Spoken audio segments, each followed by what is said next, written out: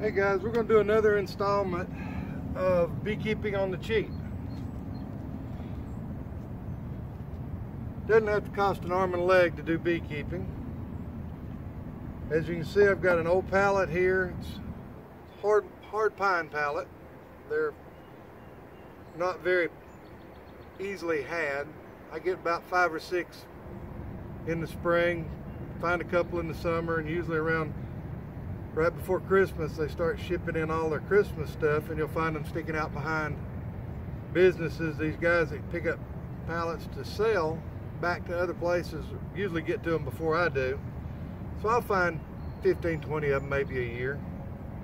But I was taking this very last one apart, and I thought, well, I need to do another video on beekeeping on the cheap. These are, they're 3/4 board by 5.5, so that's basically a 1x6. Like I said, they're hard pine. They do have a few knots, but you can cut out around them or use the knots like I do.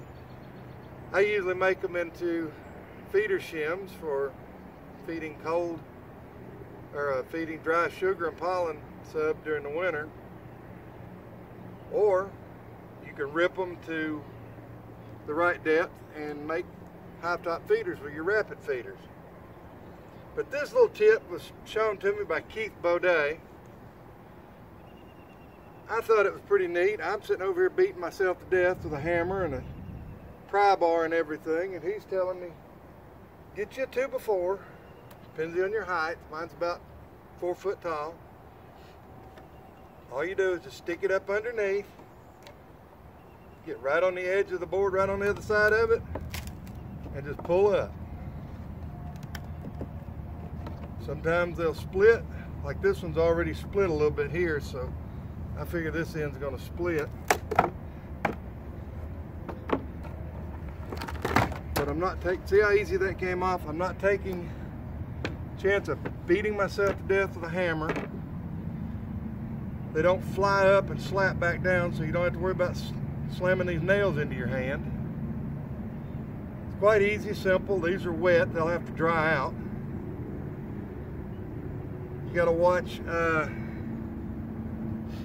letting them get too wet. They'll start to cup. Now they'll start cupping in. This one's been out here through maybe 2 rains. Quite simple. Then all you do is just basically, once you've got the runners off the back,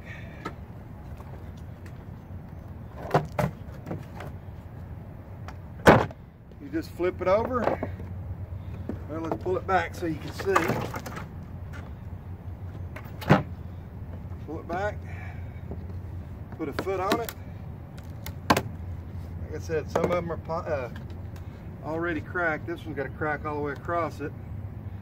So I'll just take this one in, let it dry out, and burn it in my wood heater. But you kind of get the gist. It's a whole lot easier than sitting there with a hammer, because this right here used to be my tool of choice, a 5 or 6 pound sledgehammer, and you're trying to hold the pallet in place and you're beating yourself to death with it. This is just so much simpler. Guys, thanks for watching.